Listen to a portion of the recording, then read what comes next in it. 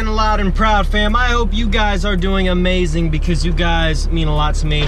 Every single one of you guys watching my content every single day, highly appreciate it. You guys have no flipping idea. Thank you so much for stopping in. Please don't forget to leave a like on the video, share it with a friend if you enjoyed it. It really does help out a lot within growth and getting things going. And people are coming in by the hundreds every single day, and so I'm so thankful for every single one of you. If you're stopping in for the first time, like I said, please subscribe. I would love to have you guys in on the journey. Today's video is going to be on how to get your Cummins to roll cool. And now I know this is kind of a touchy topic, because some people are going to be like all for it, like, hey dude, that's just super cool that you made the video. Just kind of for the guys that do want to know how you're getting black smoke to come out your tailpipe. But for other people, there's going to be people that they just can't help but absolutely tear you apart in the comments, because, oh, smoke doesn't mean horsepower, and, you know, you're just ruining your truck and all this different stuff. Which is, if you feel that way, I don't know why you're watching the video, but those of you who want to know this is for you. And it's not like a big secret thing. I mean, this stuff is pretty well known and pretty easy to do. Most of it doesn't require a lot. Some things you do got to watch out for is your fuel mileage is probably going to go to crap for the most part if you're horsing all the time. That's just a rule of thumb for any vehicle, really. You got to watch your torque converter. You got to watch your transmission on these trucks, especially these Dodges. When you start to increase fuel supply, you're going to increase horsepower. You're going to, I mean, it can do some work on your torque converter and your transmission. So you just really got to you got to watch that, especially if you are one of those guys that's notorious for hammering down on your throttle. If you're increasing your fuel a lot, it's going to be even worse for you. Sorry to say it, but you're going to watch that transmission and you might have to kiss it goodbye. So just keep all that stuff in mind. I'm not saying it's going to happen. I'm just saying you got to keep those things in consideration when you're doing this, because those are things that could happen. So let's get into it. The first thing that I gotta tell you that basically is pretty much for this truck. This is the 12-valve, 1996 12-valve Cummins. Easiest way to get it to roll cool. Everybody knows about this for the most part. If you own a 12-valve, or if you know a guy with 12-valve, you know about 12 valves, everybody says make it a number 0 fuel plate, or chop your fuel plate off at the end, or take it out completely. Some guys, basically what that's going to do is allow a lot more fuel to be fed to your injectors, and basically that's going to increase fuel.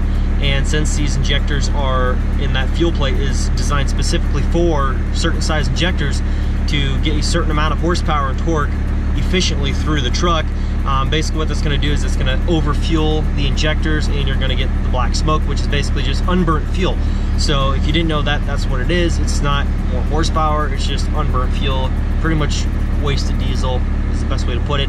But it doesn't sound fun when you say it like that, but that's basically what it is. It's just wasted diesel, and nonetheless, that's just kind of all it is. However, there can be some horsepower gains to these mods, but at the same sense, like I said, the black smoke itself is not necessarily performance. Okay, so what's been done to my truck to get it to do what it does, and I'll try to get you some video clips here in a bit while the truck's warming up while I'm doing this intro. Basically, the truck has 50 horsepower nozzles on the injectors. There's a 100 horsepower injection pump on it. It's got a number 0 fuel plate, which if you don't know what that is, basically let's just imagine there's a giant L in the fuel plate, right? The fuel plate's shaped like a giant L, but it's obviously a lot thicker. Obviously, I mean, you get the idea. It's really blocky, but basically there's a little more to it than that, almost like a stair step looking fuel plate on it. Basically what they do, you've got this, let's just, as an example, there's an L shape fuel plate, and basically what they do, it's basically like thick both directions, and they basically just chop off the front of that, so it makes the fuel plate completely flat. That's the best example I could give you at the time. And basically what that does, like I said, it allows more fuel to be fed to your injectors nonetheless, and end result, more fuel, can't burn it all, so you get black soot to come out your tailpipe because you can't burn all the fuel. That's what black smoke is, it's just unburnt diesel. And basically what this truck also has is a 4-inch straight pipe turbo back exhaust on it, which obviously if you have mufflers and stuff, that's going to catch some of that soot and kind of keep it, clean some of that exhaust before it heads out.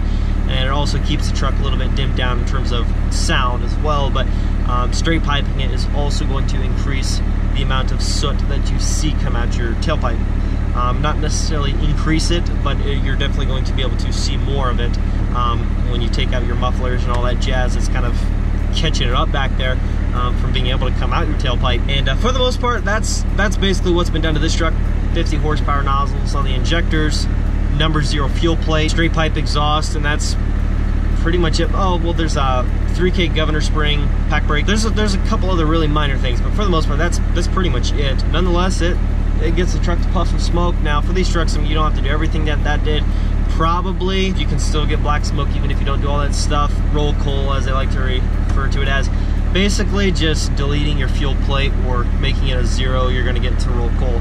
Like I said, you gotta keep in mind, you're gonna strain your torque converter a lot more, and you're gonna strain your transmission more, because that increased horsepower and fuel delivery is going to strain that stuff more. It's all designed for a certain purpose, a certain amount of power, and when you jank with that kind of stuff, especially on these Dodge trucks, because their transmissions are kind of sensitive to that, they're pretty much designed to be bone stock, and any increase pretty much is going to screw up your transmission, just because that's just how they are. It's not that they're just so fine-tuned, it's just that they just gave you transmission just enough to sustain the current stock power, and that's about it. And that's pretty much all you're able to do, unless you want to build your transmission. Without any more talking, I just want to get to kind of like how I roll coal, and basically just the way to go about it, to make it happen, and to get your results. So without any further ado, let's get into this. I'm going to show you what I do. Now, I'm going to do most of this testing just right here on my road, because it is probably one of the most low-key roads around. There's not really any traffic on this road, so I think we should be good. If you go and you start rolling coal on people, you're going to get a lot of people hating on you, so don't just go dumping coal on people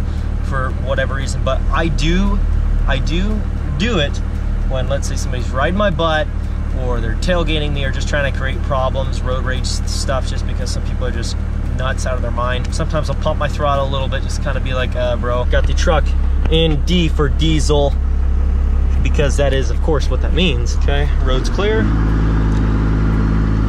Now, here is going to be the first method to roll coal, and that's basically just coming from pretty slow, if not almost stopped. And what you're gonna do is just take your throttle and just pump it. And you'll see all that soot back there.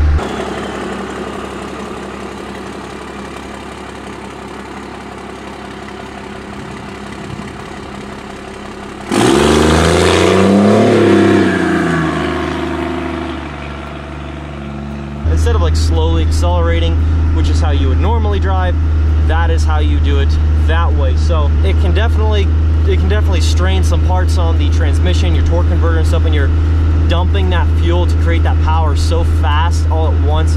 It's definitely not the healthiest thing for your truck. So I do not recommend just driving around hammering that all the time, because it is not the best thing for your truck. Oh, there's a second gen right there, V8 2500. Anyways, basically that's how you do that. This truck will pretty much leave a smoke trail anywhere I go without a ton of effort put in.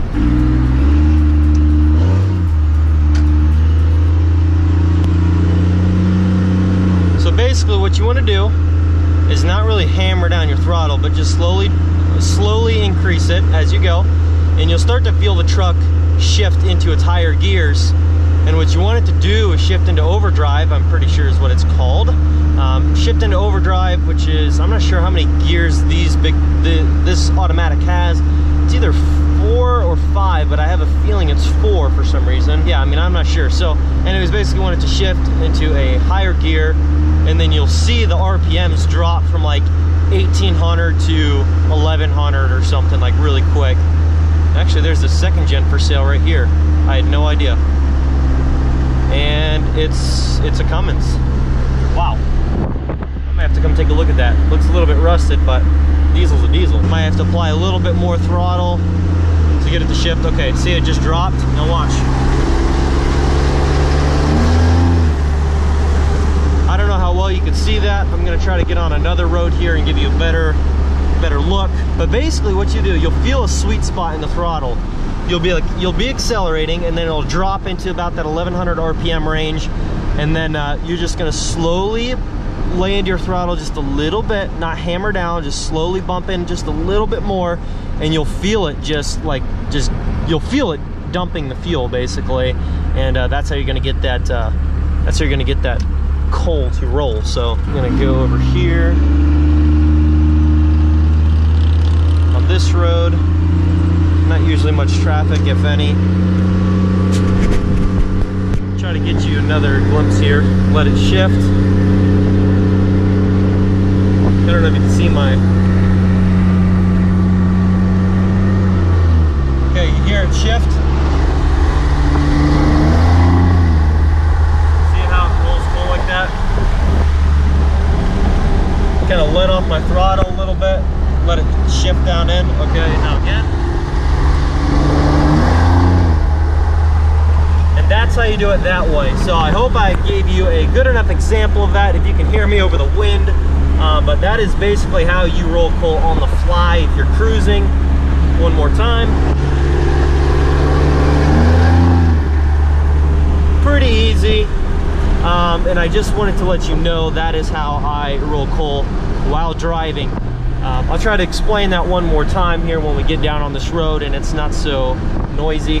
Actually gonna roll up this window here to decrease some of the wind noise. So basically that is how I roll coal in my truck. Now I know, I do understand I'm going to get some hate for this. And now keep in mind, people, I did not roll coal on anybody during the making of this video. I made sure that roads were open, roads were clear, and it was all to myself when I did that. I just wanted to share because there's been a lot of people asking how to roll coal, do a video on how you roll coal. I wanna know what you did to your truck. I wanna know how, you know, I can tweak my second gen to roll coal or my 12 valve. Basically, that's how I do it. Like I said, if you're at a stop or you're rolling, let's say under 10, and you just want to throw your, your pedal down real quick, you're going to dump smoke, soot, roll coal, whatever you want to refer to it as, with supporting mods such as number 0 fuel plate, maybe 50 horse injectors, and a straight pipe exhaust, turbo back exhaust. That is a way to roll coal.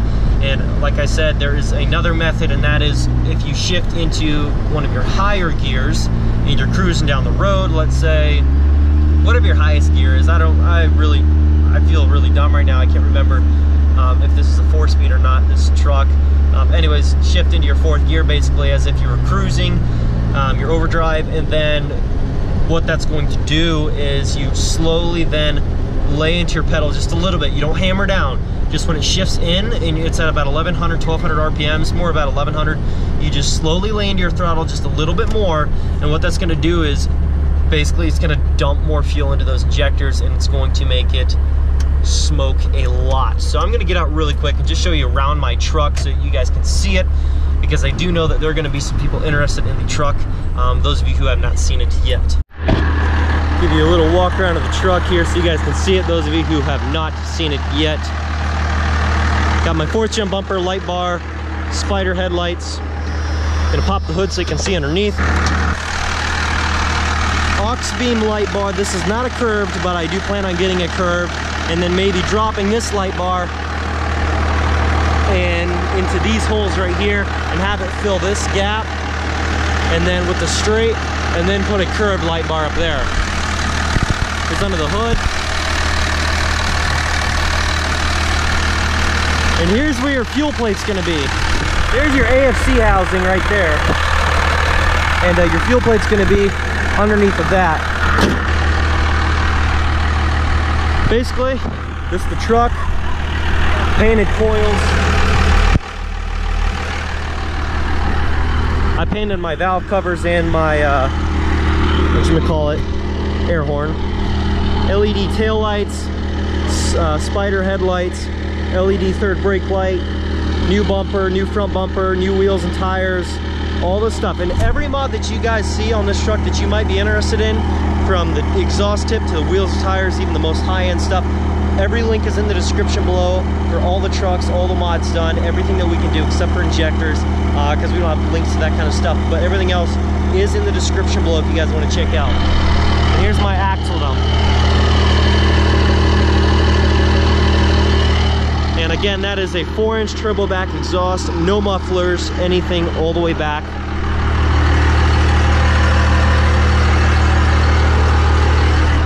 And basically that is how I get my 12-valve Cummins turbo diesel to roll coal. Those of you who were wondering, thank you so much for sending in the video that you wanted to see.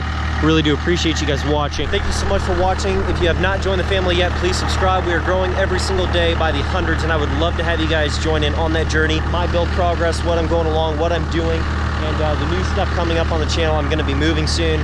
Gonna be moving out to Ohio, so if you guys are over in Ohio, I might have to stop by and see me sometime, maybe do a truck meet somewhere out that way. Gonna be buying another build here very soon within the next couple of months, and I would love to have you guys join in on that journey and see as we go. So thank you so much. If you have not yet joined the family, please subscribe, leave a like on the video, comment below, and I will catch you in the next video. Peace.